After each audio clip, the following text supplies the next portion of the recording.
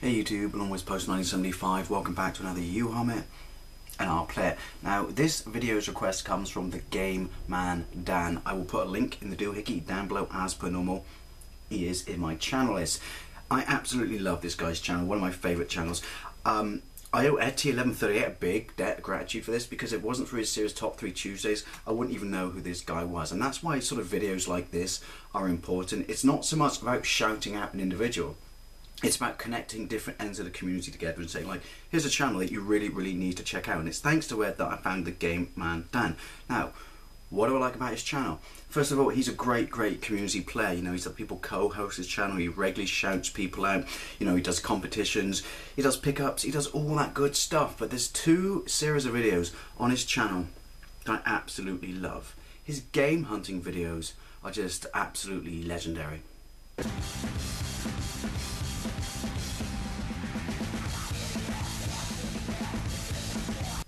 Mainly because there's so much fun. He's such a good laugh. I mean, he just cocks about in stores. If he can find games, he just has a laugh, usually with his mates. And I just find them, you know, stuff like that is what I like about YouTube. It gives you sort of an insight or reflection on the person's character, and I absolutely love those videos. So we're looking through the records. No luck. Barbra Streisand wet. I would never want to see Barbra Streisand wet. It would be disgusting. The other series he does I absolutely love is Nintendo Junkie Saturday.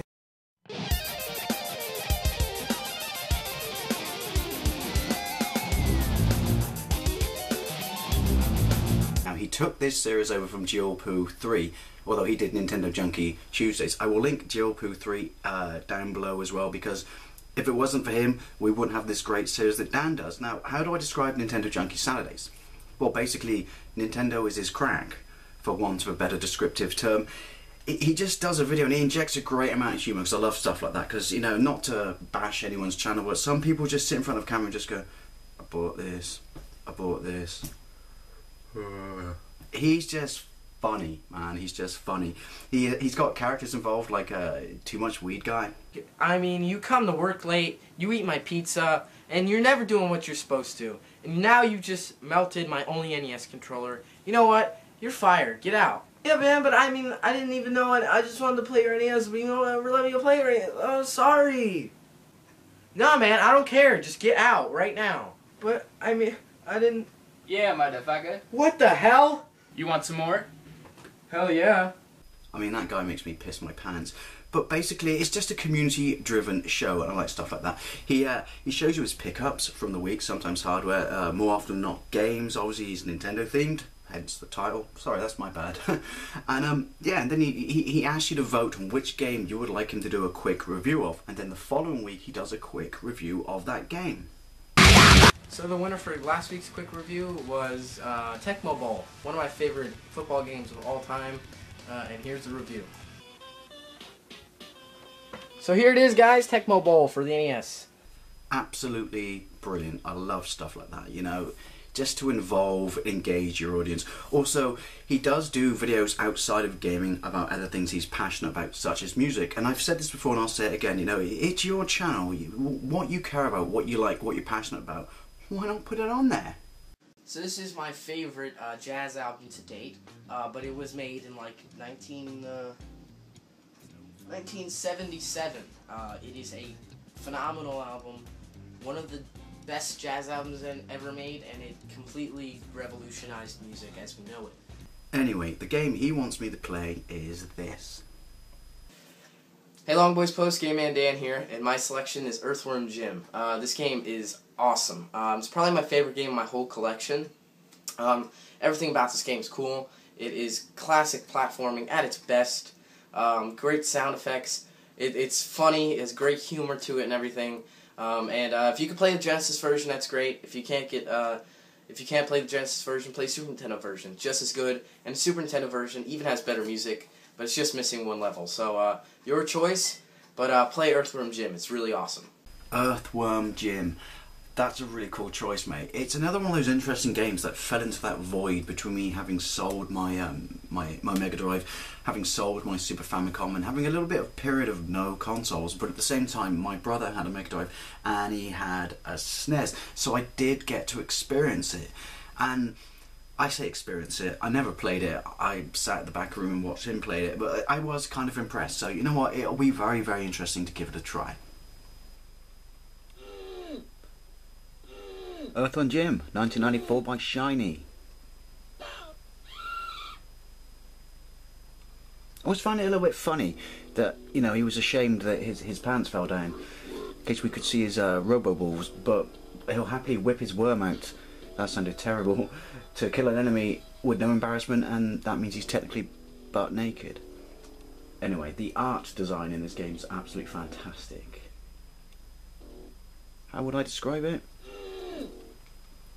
It's kind of like, I don't know, a more childish, watered-down version of Terry Gilliam, right, controls. You'll have to forgive me for being clunky, but I'm playing this with a Wiimote and nunchuck. I just can't get my GameCube pad to work, right, so... Jump. Oh. Whip. Up. Looks like the crow from Kiora. Die, you bastard. Right. Oh, that's my health. Right. Oh my god, oh. Oh no, that's what I'm talking about, I remember that. Music's brilliant, and the graphics are absolutely superb. Probably going to go on record and say I think this is the best looking Mega Drive game I've ever played. Ooh, cheeky. Ah! Although I guess, you know, it's difficult to compare it to a game like sort of Virtua Racing, but you know what I mean. 2D sprite-based platformer. Absolutely fantastic. Look at it, it's warped, it's so warped, it's awesome. Ooh, cheeky. Nope, I'm struggling with these controls. Not the game's fault, the controls are really tight, it's just this Wiimote and nunchuck aren't made for platformers. Look at it, see it is, it's Monty Python, like... Nice, cow launched. How often do you get to hear that?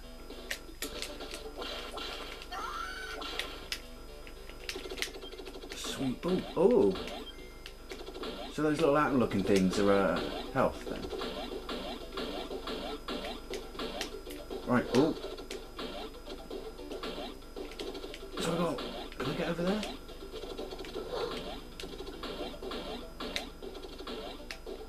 Yes! It's kind of got a Prince of Persia mechanic. Yeah, how'd you like them apples? Sweet. Oh, oh fuck. So yeah, anyway, sorry I'm waffling. So it's got kind of multiple, you know, routes for the level. That's cool. I remember this being sort of a, well, I guess the phrase cultural phenomenon might be a bit strong, but you know, there were all kinds of sort of merchandise, and that gun's epic. Oh, I've got ammo, shit. Yeah, and merchandise. And wasn't there a cartoon as well? How do I get them? Oh. Can I at least jump on them? Oh, well I can... Oh, hang on. Yeah, there was a cartoon, wasn't there? I don't know. Oh, screw it. Let's go to the right. I don't know what the difference is between this and the SNES version. I'm assuming it's a sound thing, because, you know... Alright, and then the SNES is more powerful, but graphically this is just absolutely spot on. Oh, hang on. Can I get up there? Come on. Oh yeah, this way. Oh nice. Hey! You cheeky little bastard. Right, so I'm just going to stand still for a second. Do you do anything? Come on Jim, work it baby. Nice, sorry. I'll get to the point now. Oh!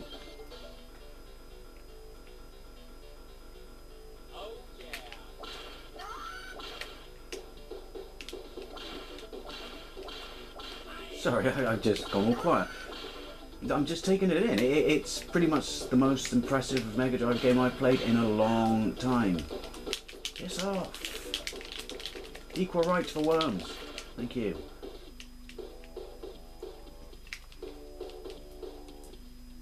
Oh. Let's see that. I should probably be a little bit more frugal. Oh, bollocks to be frugal. I was going to say a bit more frugal with my ammunition, but.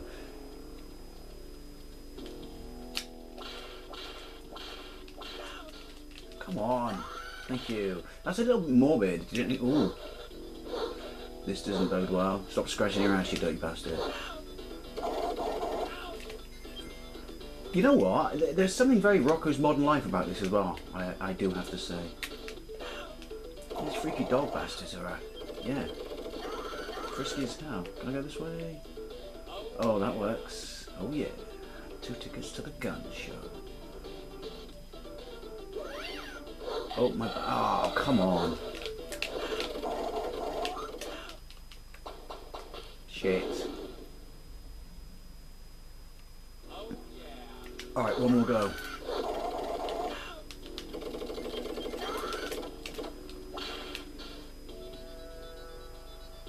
Just fucking run, Forrest.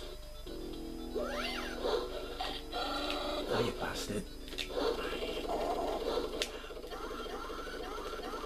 Yeah, look at me dealing death. How do I get that? It's an extra life, I'm assuming. Oh. Nice. That's a really, oh sweet, really cool gameplay mechanic, although it does beg the question, what would I do if I was out of bullets? Piss off. Shit. Oh, cheeky.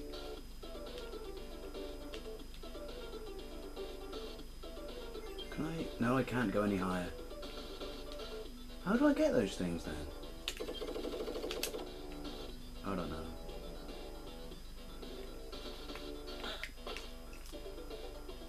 Like that.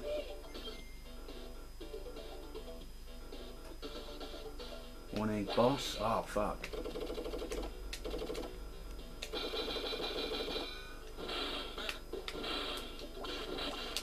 Fuck.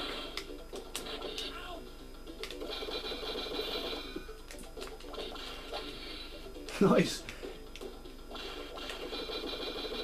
I have no idea if I'm doing any damage.